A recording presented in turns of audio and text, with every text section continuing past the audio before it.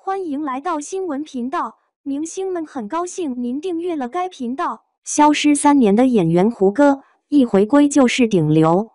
对县委大院上头了，胡歌接剧本的眼光真的牛。最近，消失3年的胡歌终于又出现在大众视野里了。12月7日，由胡歌主演的电视剧《县委大院》登陆央视1套黄金档，首播收视率就直接破2%。后续依然稳居全国收视第一。县委大院作为一部县里剧，一方面的承担宣传任务，另一方面又要避免假大空，要让观众看得明白。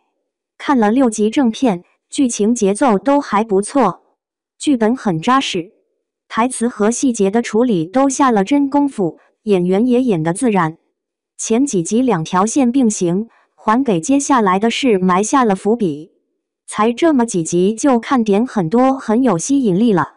第1集尺度就开很大，揭露前县领导数据造假。第1集梅小哥被任命为光明县县长，曹县长秉着看热闹不嫌事大的原则，跑来一顿寒暄，直接揭露了梅小哥的前任县领导数据造假，把8头奶牛爆成800头，直接资产过亿。胡歌的塑造能力真的很厉害。梅小哥这个新任县长真的很难，一上任就面临一大堆问题，但他成功的把临危受命、举步维艰这一形象立住了。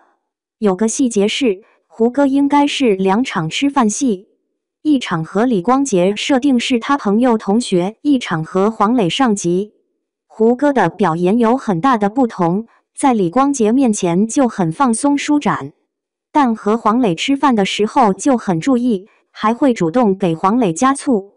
老胡细节真的用心了。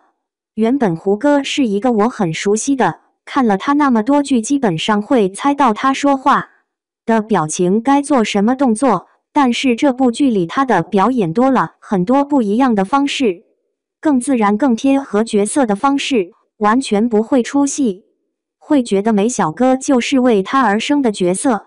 以前的胡歌，现在的胡歌。胡歌，我并不喜欢走在最后，只是喜欢慢慢走。在浮躁和喧哗中，胡歌不消耗自己的口碑和声誉，不急不躁地在演艺圈扎根生长，用好作品回馈每位喜爱他的观众，是稀缺的。他是好演员。